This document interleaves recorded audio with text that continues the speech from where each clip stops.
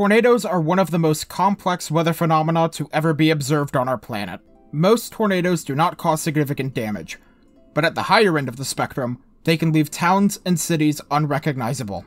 Due to the extreme damage potential that tornadoes have, the task of warning the general public of tornadoes is up to the National Weather Service, and with the help of local government officials and storm chasers, the National Weather Service, or the NWS, is able to warn the public of what is coming. The warning system has 5 distinctive types that the National Weather Service uses to tell the public of what level of severity the threat is. At the lowest level, you have a radar-indicated tornado, which is a tornado that is indicated through the use of Doppler radar, all the way to a tornado emergency, a warning issued for when there is a strong amount of confidence that a violent tornado is on the ground heading for a populated area.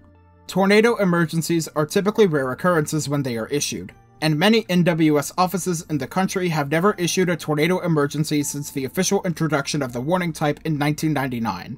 Tornado emergencies are only issued with the utmost confidence.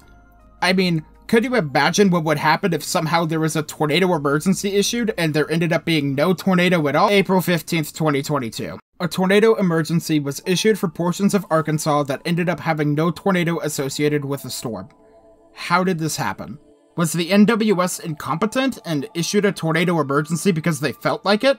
No. The situation itself that led to this tornado emergency being issued, while individually not that complex, led to a situation where the NWS felt like it was appropriate to issue a tornado emergency. While looking back, the decision could have been handled better. The NWS did what they felt like was necessary. And it was understandable as to why they did what they did, even though the decision for a tornado emergency isn't exactly agreed upon.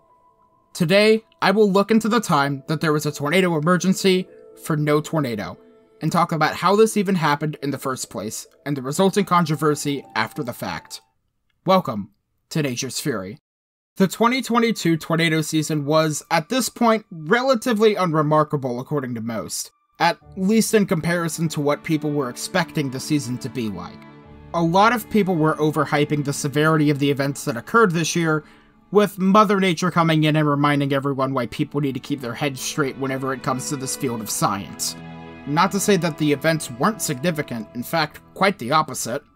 At this point, we had the following events. From March 5th through the 7th, a tornado outbreak occurred which included an EF4 tornado that went through Winterset, Iowa. From March 21st through the 23rd, a tornado outbreak that affected southern portions of the United States spawned 87 tornadoes. From March 29th through the 31st, a tornado outbreak spawned 90 tornadoes across the southern United States. And more recently at this point, an outbreak from April 4th through the 7th, which caused 86 tornadoes, including an EF4 tornado that occurred in southern Georgia. A lot of notable events. Just for many people in the general public, nothing worthy of note happened because there were only 2 violent tornadoes. A problem that most of the general public has when it comes to looking at these seasons in retrospect. By mid-April, things were about to enter a quiet period of about a week or so in regards to severe weather. April 15th was one of those quieter days, or at least it was supposed to be a quieter day. There isn't really much to go over in regard to the synopsis, but let's go over what we have. But real quick, only a small portion of people who watch these documentaries are subscribed to the channel, so if you enjoy these documentaries, consider subscribing. It's free and it helps the channel a lot. Anyways, back to the event.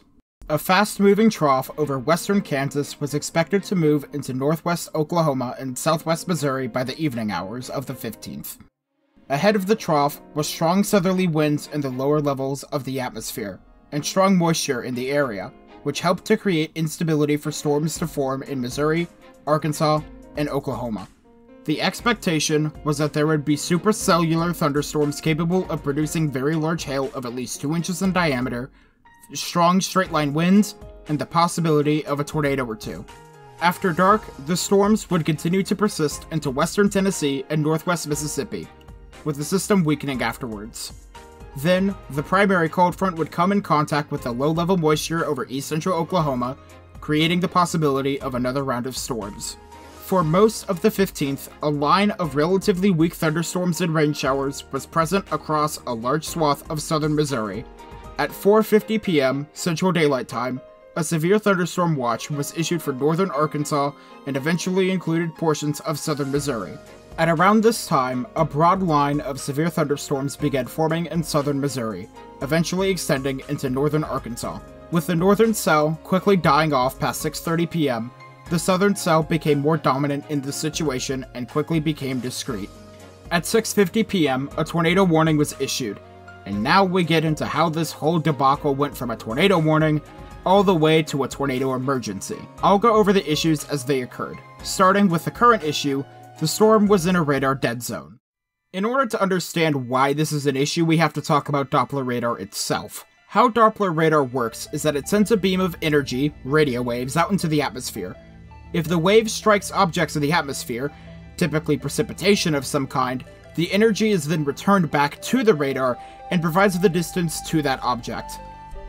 The information gathered from that beam of energy is then sent to the National Weather Service, who then puts it in formats to where we can understand it through radar applications that we use on an everyday basis. What I just described is a vast oversimplification of how Doppler radar works. However, the information I just said is enough to understand why radar dead zones are such a problem.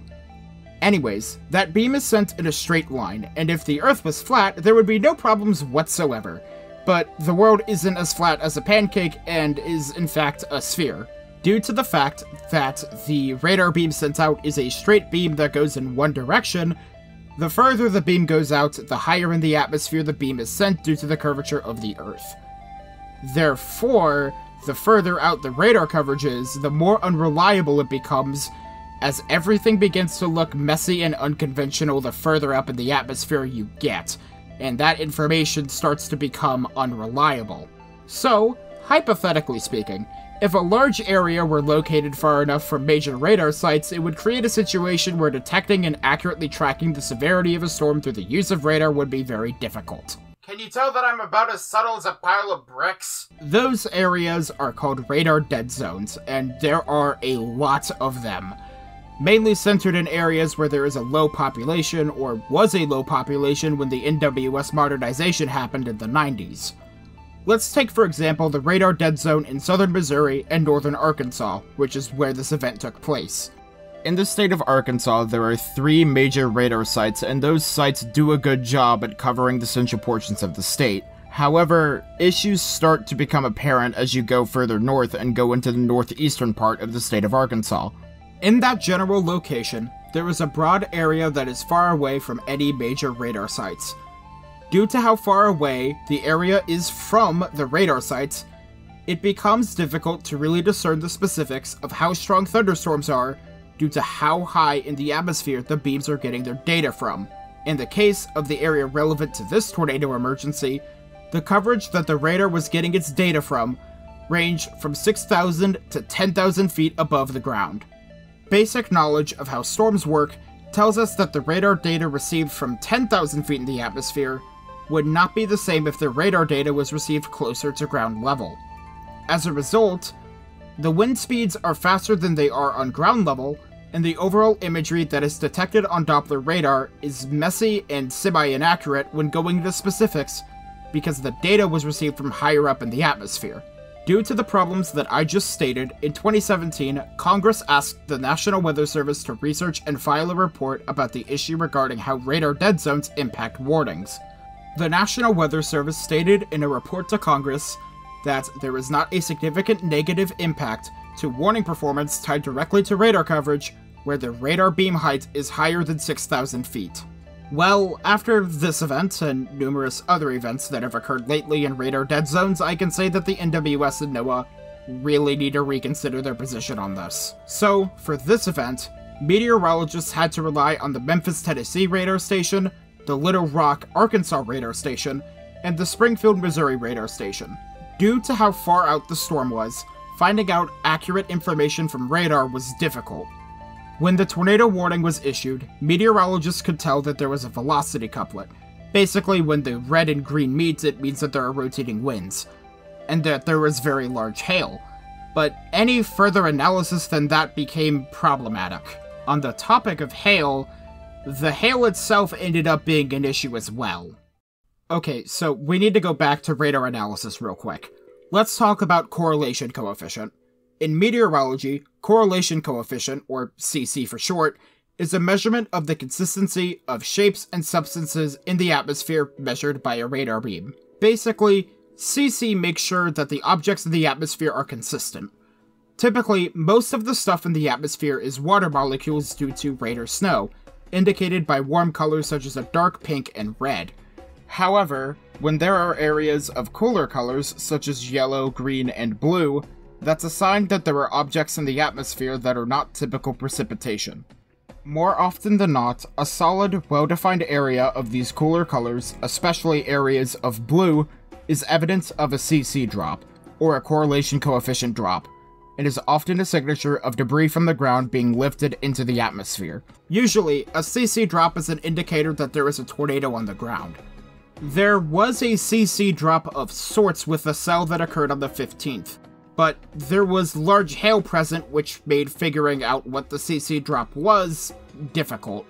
Typically, hail isn't large enough to create an issue with CC, due to the fact that hail is often less than an inch in diameter, so the radar beam doesn't get reflected off the hail as much.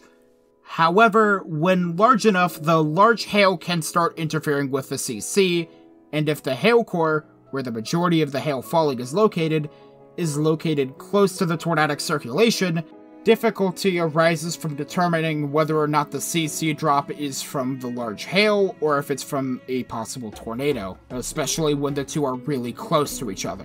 When there are lower CC values across a large area, that is typically evidence of a scatter spike, which is what is observed when large hail starts interfering with the CC. Scatter spikes often give the radar a false echo in response to what is actually being observed. The hail size associated with this cell in question was 4 inches in diameter, and it quickly became obvious that issues would arise from the large hail. When the tornado emergency was first issued, there was an obvious scatter spike visible on radar from the storm, but the scatter spike made things difficult since it was lined up nearly perfectly with the velocity couplet.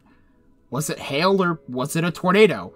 It was hard to say, but storm chasers could be about and report it, except there was another problem. When you see an image of a very well-known tornado, there is typically a very noticeable trend when it comes to when the photo of the tornado was actually taken. It's daytime. By their very nature, tornadoes are very dark in appearance, often being gray, and it blends in with the clouds. Typically, you can see where they are because the light from the sun allows for us to see the tornado with our very own eyes. But when it's nighttime, that isn't the case. The only chance one could get of visually seeing the tornado at nighttime would be when the tornado itself is illuminated by lightning or a power flash while producing damage on the ground. However, neither of those are guaranteed. The initial tornado warning from this thunderstorm occurred when it was becoming dark, and it made things even worse when it came to identifying the tornado, or even if there was one later on during the night. In order to confirm a tornado at night, the National Weather Service typically relies on radar imagery through the use of CC drops, but that's pretty inaccurate due to the combination of the large hail and how distant the storm was from any major radar sites. So at this point, the National Weather Service had to rely on damage reports left behind from the cell in order to have enough probable cause in order to issue a tornado emergency. The National Weather Service accepts real-time damage reports that influence how they issue warnings from suspected tornadoes from 2 sources: local government officials and National Weather Service certified storm spotters. Let's focus on the storm spotters as they are the part I need to talk about. How does one become an NWS certified storm spotter? You take a Zoom class, and you take a test, and if you pass the test, you get a label. It is a very easy process that should honestly be harder in retrospect. What ultimately caused the tornado emergency was a storm spotter report that stated that there was a wedge tornado on the ground near Hardy, Arkansas. 2 minutes later, the National Weather Service would issue a tornado emergency. The cell already had a particularly dangerous tornado warning attached to it, and there were already reports of roof damage, down power lines, and down trees. So, with the storm being in a radar dead zone, the large hail making things difficult to discern whether or not the CC drop is from a tornado or hail, the low visibility making it practically impossible to see the tornado at all it would take to issue the tornado emergency would be a report confirming that there was a large wedge tornado on the ground. So when that report came in, the National Weather Service was left in a situation where they felt like they had no choice but to issue a tornado emergency. So, with all of the issues laid out, let's go over what actually happened that night. At 7:18 p.m., the tornado warning was upgraded to a PDS tornado warning, a particularly dangerous situation. The reason for this being that Cherokee Village Emergency Management seemed to confirm a tornado at that time, with significant damage.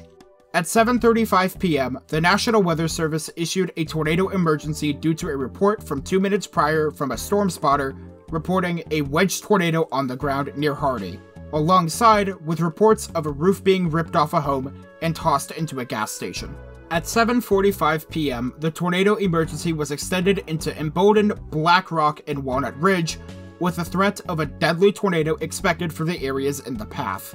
Between 8 and 8:15, the emergency was extended for Sedgwick, Fontaine, and Bono, eventually being extended into Jonesboro itself. At this time, a report came in of cars being flipped over Highway 67 in Walnut Ridge, with the National Weather Service repeating that a large, extremely dangerous, and potentially deadly tornado was on the ground. However, as the storm got closer and closer to Jonesboro and the storm finally got near more reliable radar coverage, it became more and more obvious that the storm was very disorganized and that the cell was, at the very least, on a weakening trend. With that in mind, after 8:30 p.m., the subsequent tornado warnings were labeled as radar indicated before being dropped altogether after passing into Tennessee. Many people were worried about what just happened, with many people thinking that a wedge tornado just tore through northern Arkansas, on a slight risk day no less. So many people were upset when the National Weather Service toured the area the next day to find out that there was no tornado. So, what actually happened? The storm itself did have a defined couplet associated with it during its whole lifetime. However, the storm itself was incapable of actually producing a bona fide tornado. There were multiple images of what seemed to be a wall cloud and a potential funnel trying to touch down as the storm was in northern Arkansas, but the mesocyclone itself associated with the storm was never able to touch down and become a tornado. At first, meteorologists believed that the storm spotter report was submitted in good faith, possibly mistaking a scud, a ragged cloud formation, for a tornado. However, the National Weather Service investigated the cause and found something different. Malicious, false reports that were traced to a lady in Cleveland, Ohio. Dennis Kavanaugh, a warning coordination meteorologist for the National Weather Service, said in an interview to THV-11, a CBS news affiliate for North Arkansas, "We are aware of one bad actor, one bad individual that was spoofing their latitude and longitude and sending false storm reports." The National Weather Service didn't find out until days later that the person was from Cleveland, Ohio, and later stating that it was frustrating since they rely on those reports to keep people safe. So what happened to that lady from Cleveland, Ohio who ended up sending a total of not 1, not 2, not 3, but 5 false reports to the National Weather Service? Especially when Kavanaugh said that providing false information to organizations who issue warnings is illegal and goes against a federal statute. The truth is, there's nothing regarding any prosecution that was done towards that individual. There are some unclaimed reports that she was going through issues regarding the Storm Spotter network, but that doesn't excuse sending false reports to the National Weather Service that can cause mass panic. From what I can assume, she got banned from the spotter network and that's it. But we don't even know that because we don't even know if she was certified or not, or just using someone else's account. What I can say is that she is going to get off scot-free after causing a massive panic in a populated area, even though she should be fined and prosecuted for what she did heavily. The remaining reports were not fraudulent, but rather due to the large hail and winds. The first reports from Cherokee Village Emergency Management were confirmed, but the damage seen was due to strong straight-line winds and large hail. The report from Highway 67 was found to be due to softball-sized hail accumulating rapidly on the highway, causing a large car accident. The meteorologists who work at the National Weather Service responded by saying that they would look into what happened and take actions to try and prevent situations like what happened on April 15th from happening again. Dennis Kavanaugh stated, "We're not issuing tornado emergencies for instances where there are no tornadoes. That's not what we want to do." Those who were meteorologists were understanding of the situation, knowing how stressful the situation was, and how much consideration goes into making decisions in order to issue a tornado emergency, and that tornado emergencies are not issued because the National Weather Service just feels like it. The general consensus from the majority of the weather community at that time was that a tornado emergency shouldn't have been issued, and that it should have just remained a normal tornado warning throughout all of its lifetime, but they didn't attack the National Weather Service for their decision.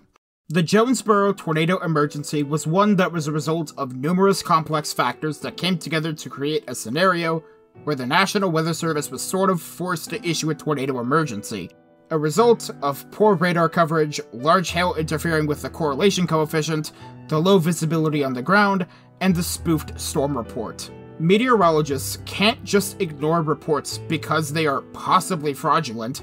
The situation was way more complex than people give credit for, and the people who seem to be angry about this get their message heard further than the actual meteorologists doing their job, and the people who understand that the National Weather Service might have went a bit too far issuing a tornado emergency, but understood why they did what they did.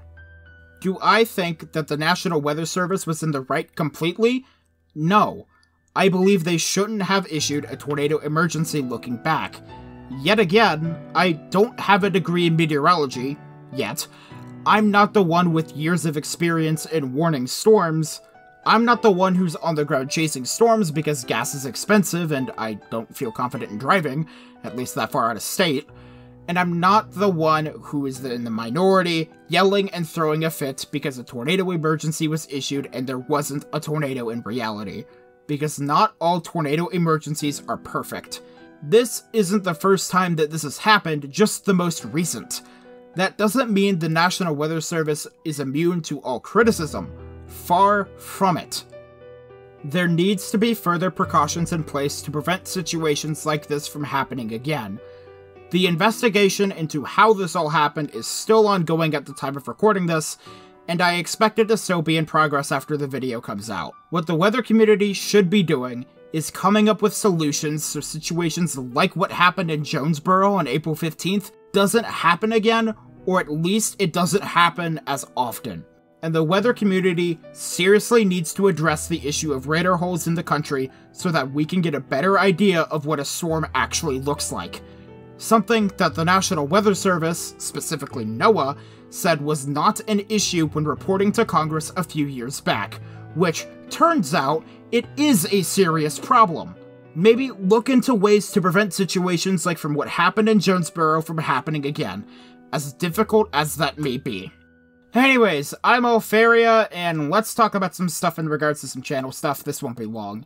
I have plans to work on Hurricane Irene next, and hopefully work on the Super Tuesday outbreak thereafter. The interview with Ginger Z about Hurricane Sandy was successful, and there is a part of that interview that goes into Hurricane Irene, so she will be featured there in the Irene documentary for a brief moment. Besides that, I don't have any other interviews planned for Irene. If you enjoyed documentaries like this, please consider subscribing, liking the video, commenting, and sharing it around, as it helps the channel a lot. And that's all I have. I'm Alferia, you all have a good night, stay safe out there, and I hope you take care.